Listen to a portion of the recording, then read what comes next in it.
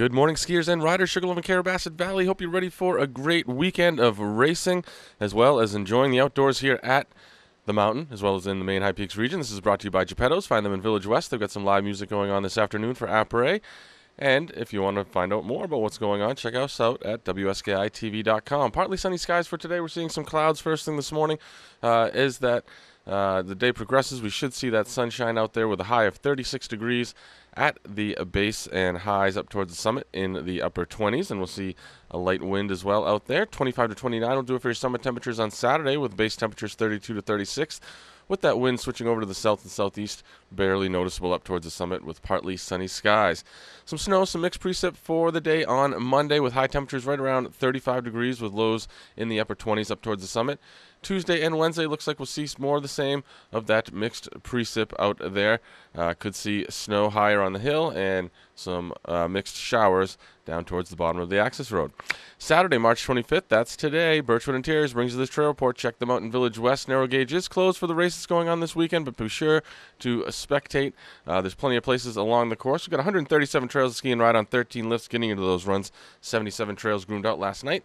Trails like Tote Road, Timberline, Hayburner, King's Landing, White Nitro Wedge, Gondy Line, Competition Hills, Spillway, and Sluice.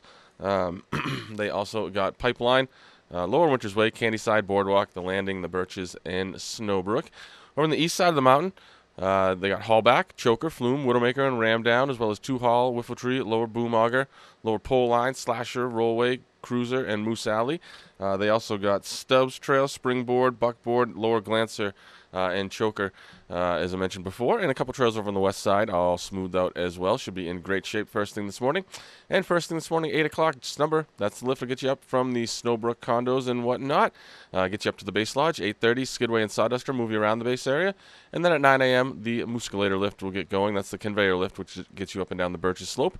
Double runner east and west get going at 8:30 as well. They get you a little higher on the hill, runs down Boardwalk, and also drops you right off at the base of Skyline.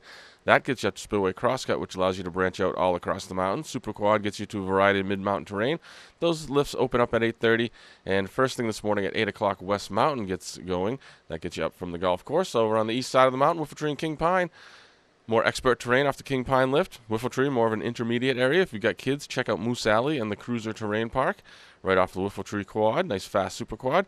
Timberline gets going at 9 a.m., and that gets you up to the summit, and you've got a easy trail, the Timberline Trail, to take down from the top of that, or check out some of the others off of the front face. Retail Shop has a sale down at the Sugarloaf Outdoor Center. They've got about 60K of cross-country skiing trails as well down there. Great snowshoeing conditions in the woods with the nice fresh coating of snow we got overnight last night. Also, it's going to help out those snowmobile trails. The groomers have been out and doing their thing, and the trails are in great shape out on the snowmobile. A great way to see the main High Peaks region in a different from a different point of view. Also, the Groomers Ball is happening this weekend at the Stratton Plaza. U.S. Alpine Championships, things kick off this morning. Men's and women's Super G happens today, and then opening ceremonies later on tonight on the beach with the parade of athletes and fireworks celebration. And check out this public hearing for Micro Enterprise Assistance Grant for Winter Stick Snowboards. They want you to meet down at the Carrabassett Town Office at 4:30 for that public hearing, so check that out. And Facebook, Twitter, and Instagram, that's where you'll find us on social media. You'll always find us on our website as well at WSKITV.com, where we've got lots of videos of things to do to keep you busy. Each one of those a reason to stay another day here in our region.